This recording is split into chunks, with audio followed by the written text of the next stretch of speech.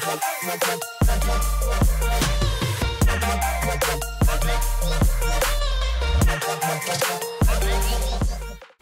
hi, it's Doppler, and today we're going to be comparing the Cannon.js physics engine with the Rapier RS, which is Rust physics engine. In this demo, we're going to be using this 3D map that I've created in Crocodile and converting that into a physical object.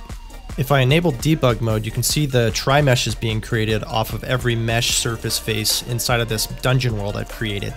To prove that the trimeshes are working, I'm going to go ahead and add some of the ball or spheres to the screen and see if they hit any of the edges. So let's refresh it, and yep, just like that. So you can see that the balls are currently rolling around and then falling into the pit, which is exactly the kind of behavior I would want this and expect it to do.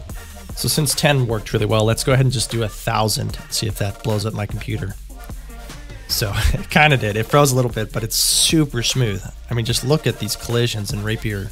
It's handling it with no problem. Let's try Cannon.js with just 10 and see how it handles it.